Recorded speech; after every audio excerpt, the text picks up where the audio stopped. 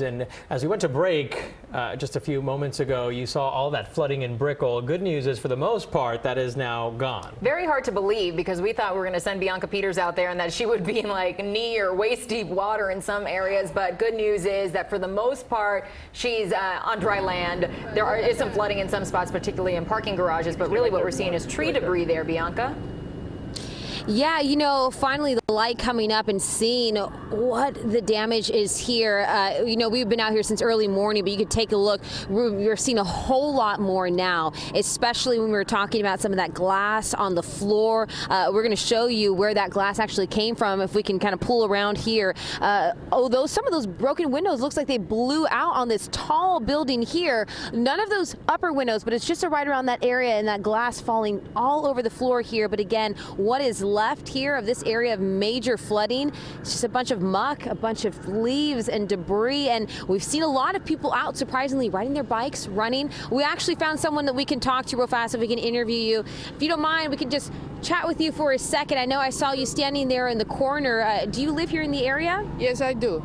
And talk to me about your experience waking up this morning. How are you feeling? What are you seeing? Well, we were fine during the whole thing, and yesterday I was very surprised when I got out of the house and I saw Jose Leiva, one of our residents in the building, and he was cleaning the hose, so like taking all the leaves out of the way. Our building, right now it is totally dry.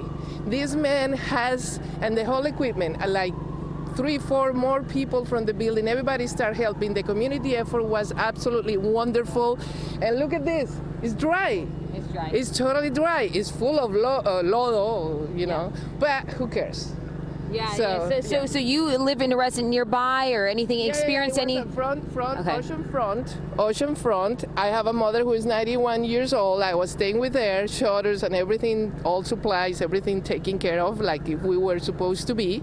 Did you experience any movement in the building or anything that would cause you to get nervous? Not at all, zero. And this is my second experience. I was with Andrew here, and in the building handled without any problem. Thanks God, the manager preparations, the structure of the building. These buildings are very old, so they are really, really strong. So I'm very proud of Miami. We basically got held out of this mess by God.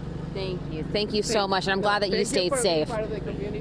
Hey, and you heard it from her. You know, you just see a lot of people coming out here, taking a look around, and it could have been so much worse, as you guys know, as we kind of heard last week. But just assessing the damage, you know, we'll take this any day. Some minor structural damage, a lot of trees and leaves on the ground, but again, and the flooding that receded back into the ocean right now. The things that we did see in the morning, there was a few parking garages that we can kind of turn around, and I know you guys heard some of those alarms.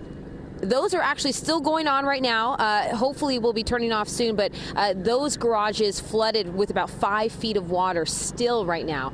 So I'm imagining how they're going to get that out, because it was in a decline. But again, the area, just kind of assessing this further down a little bit south on here on Brickell Ave, a tree that's a big mature tree completely blocking these northbound lanes. So I know you guys mentioned that cleanup, that effort that's going to be taking place. That needs to happen before you have a lot of people on the streets, which I'm surprised to see a lot of cars, a lot of people driving through the area, videotaping.